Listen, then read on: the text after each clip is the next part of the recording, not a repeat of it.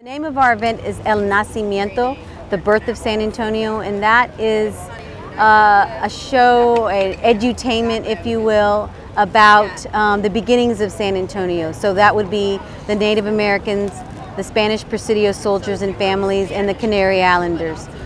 Many times people think the beginnings of San Antonio was during the time of the Battle of the Alamo, which is not true. The beginnings were actually in 1718. That's why we're celebrating this tricentennial.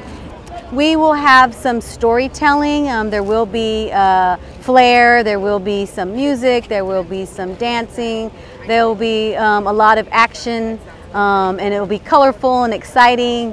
But I would say it mostly be a celebration of these community groups in order to educate people on the beginnings of San Antonio. It's right on Main Plaza in front of San Fernando Cathedral at 1:30 on March 10th, Saturday, and we'll be gathered here.